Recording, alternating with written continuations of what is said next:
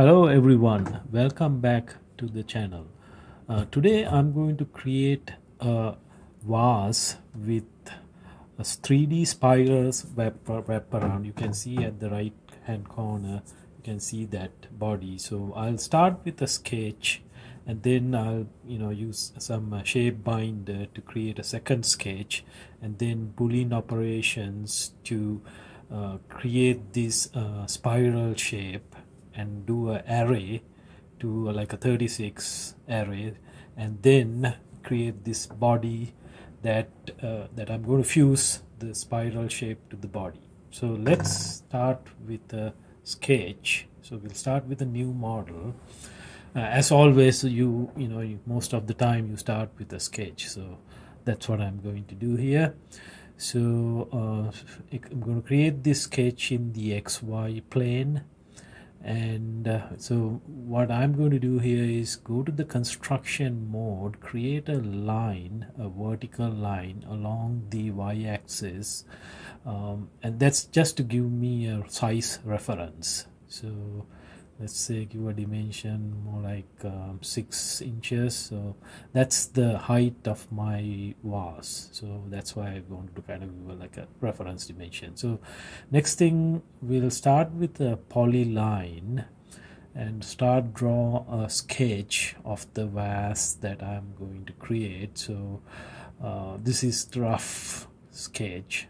So you're going to start with a rough sketch and then you put some dimensions across it. So this, I'm going to close this sketch since we are going to create a body out of it. So you need to have a closed sketch, and then start playing with the constraints. So horizontal constraint on top, and then you can adjust the height, but yeah, I'm going to first give a horizontal dimension to the center, and then that shows how much opening you have on the vase.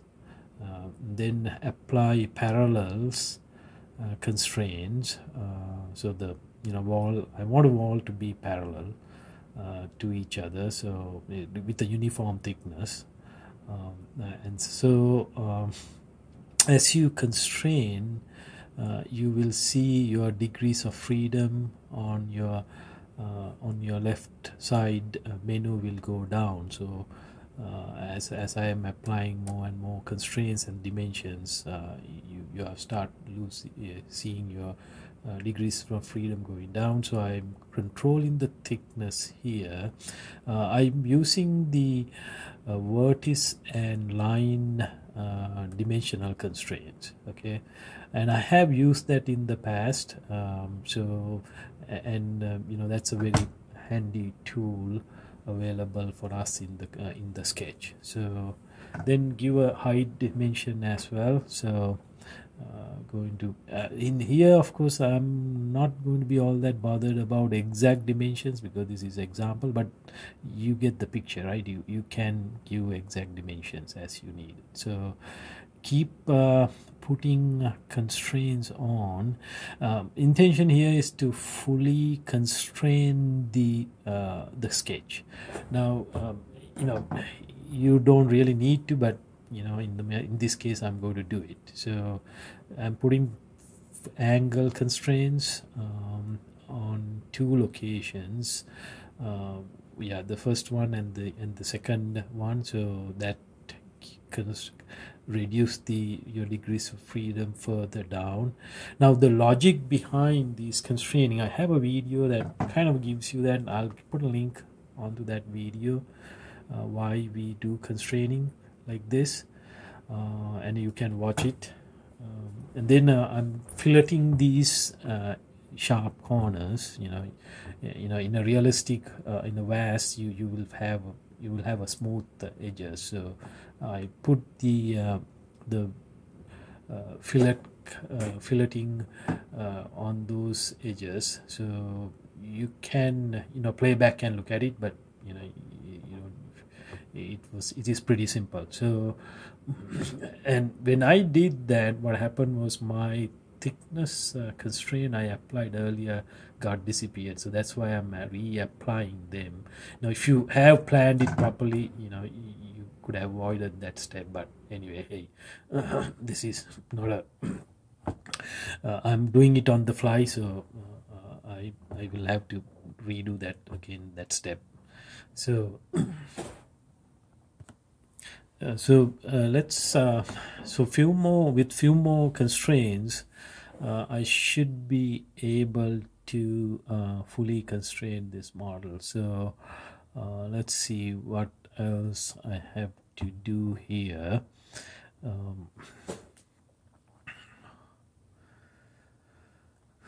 So at the same time, I'm going to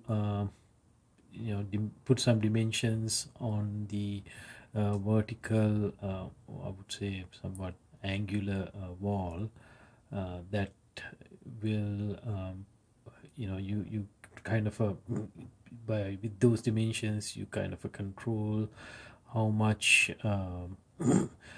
how long those walls going to be. So now there are a few more constraints I have to do. This is the equivalent constraint. So since I put only one dimension on one side, I'm going to make it equivalent, so that that way that will get same size will apply to the other side. So so there's couple of degrees of freedom still left to be constrained. I'm going to put the equivalent constraint on top as well. Now when I did that, this bottom piece got out of whack, but what you have to do here is apply the parallel constraint, and that should do the trick here. So that's what I did. So it's essentially body got fully constrained now, and now you can essentially revolve this to create the vase that we are looking for. So I'm going to get out of the sketch and then go to the part design. I'm going to put this sketch into a body, so that body because if you don't, you can't revolve it. You need a body to create a revolve. So I'm going to revolve around the y-axis. So it's a 360 revolve, as you can see, and then I actually don't need 360. I'm going to reduce it to 180. Okay, so I'm going to go and do the 180 degree sector only, and you will see why I'm doing that, because I want to draw another sketch along the edge. So in order to do that, I'm going to create a body and do the shape binder and pick that that surface and attach that to the second sketch. That's what I did. Okay, you might want to replay that a little bit, but I did it a little bit faster. But that's what I did. I attached that face onto my second sketch using the shape binder. Now using the edge linker, I'm going to get that edge. That's the edge I want to start with, that edge to my second sketch. So that's the intention here. So now that edge is linked to my second sketch that I'm going to draw right now. So I'm going to on top of that edge, even though that we created that edge, it's not you need to create on top of it, you need to have lines that is part of the new sketch. So that's what I'm doing right now. I'm essentially drawing the sketch on top of that edge. Okay, so basically making it exactly on top of it. I mean, even if it is slightly off, I mean, it may not be visible into the naked eye, but if it is theoretically it could be slightly off, but that doesn't matter. Now we created that. Now you can see when I switch off the shape binder, you can see that sketch that I have drawn. So going back to into the sketch. Now I'm going to complete this sketch using a polyline and apply some constraint around it. So let's start with the polyline again. The essentially what we are doing is creating another parallel say a set of lines that mimic the what we draw already on this edge. So that's the essentially that's the that will give you that the feature that I want, that it will have the same uniform thickness throughout the top to bottom. So so something is goofed up here. I think that tangency should not be there, so I'm going to delete that. I took the care of that. Now when I start so constraining, I'm going to put the parallel constraint first. Make sure the second line I draw is parallel to the edge of the scale, the previous the surface we pick as the shape binder. Now going to give thickness to that, so they make it a little bit thinner, so I don't need a thicker section. So here I'm going to put some 0.12. Somehow it didn't work, so I may have to redo that again. Let's see this time. Yeah, that's time I think it works fine. Then this third one as well, that automatically constrained, but I don't want those sharp edges, so I'm going to go to the fillet tool and fillet that, so that will fillet it. I mean, maybe I should have avoided that in the first place. I should have filleted it and then put the thickness dimension, so may have to redo that again a little bit, but that's fine. So here I'm going to put some reference dimensions just to know what those values are, so that I can put the radial constraints on those fillets exactly to the same value as what is on the reference fillets. So I'm going to make the exactly the same on that side. Just move it a little bit away so that I can put the pick the fillet and make it the same, so it looks the same that way. So another fillet reference, fillet dimension, I would say, that should be something goofed up. I think that point needs to be on the line, so I need to go to the constraint where point on the line constraint and apply that, pick the point, pick the line, and that will take care of that. So now unfortunately I have to go back and apply that the vertex and the line dimensions again and control the thickness. I think this is the second time I made the mistake, so you should have learned that in the first time when we created the first sketch. But I created that sketch, so that looks exactly what I want. I have a uniform thickness. Now I am going to essentially revolve it. I'm only going to do revolve 90-degree portion of it about the XY plane. So now that revolve shape is in the second body, so I'm going to create another body, create another sketch. So this will be on YZ plane, and so this is the last sketch I'm going to do for this one. So this is going to be, we'll start with the B spline, because that's the spiral shape, okay. So once you got the spiral shape, and then you tend to, you can essentially project that spiral shape onto the body we created, and get like a extract a slice of it, and that's what I'm going to do. So the B-spline, I'm going to shape it a little bit, pick those points, control points, drag it around, and shape it as you like. Now I'm not going to apply any dimensions here. I'm not going to even bother to constrain it, but you can do that.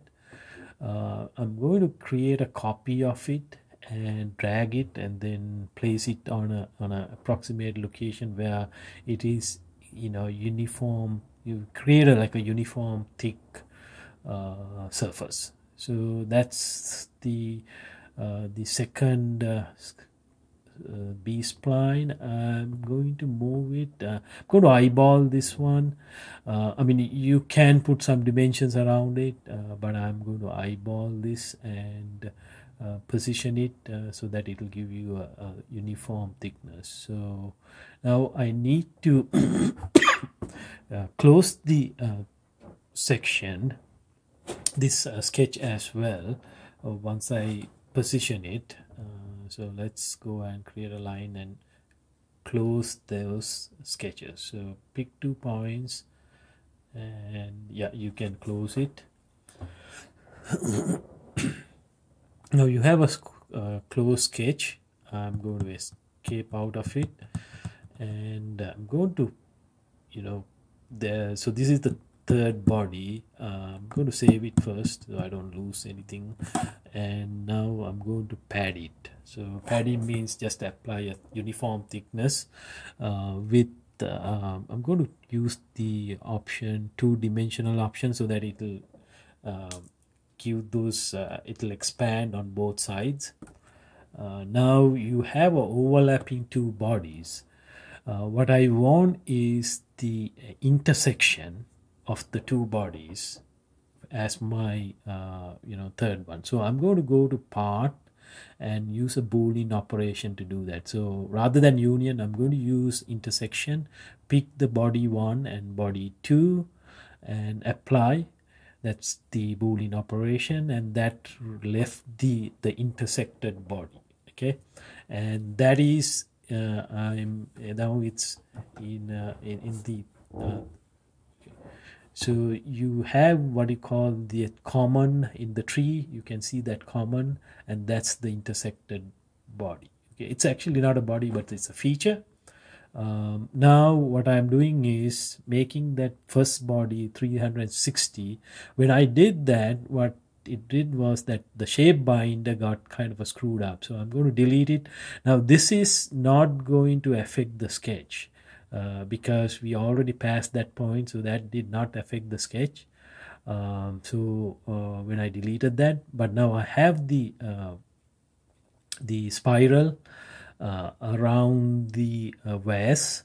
Now what I need to do is that I dump that into another body and going to create multiple bodies or multiple spirals going with the draft polar option. So 36 spirals around. Now it created by default, it created on the Z axis. I need to go to I'm going to switch off the Z and go to Y. So now you can see those spirals are wrapped around entire 360. So that's the array that you have. Now that array, I can throw that into another body because these are features, they are not bodies. So you need to put this into a body and then you can go and do a boolean operation on that and unite those all the bodies together. So go to the part and then go to I'm going to go to boolean and union. This time I'm going to use union, and then pick the body first body and the body fourth body. So it will take some time because there are a lot of features here. Now we created that, and it is still a feature. It's called fusion. I'm going to create another body and drag and drop that fusion into that body. So now we got that. If the body 5 is the complete part, so I'm going to switch off that graph grid. This is the model you got. So this is the vase. So I'm going to make it shaded. So this looks, this is what I intend to do. So it's very intricate shape vase. Hope you guys like this video. It's quite intriguing when I made this. So hopefully you guys learn something from this, and you will, of course, if you have any comments or questions, please leave comments, and please subscribe. Thank you.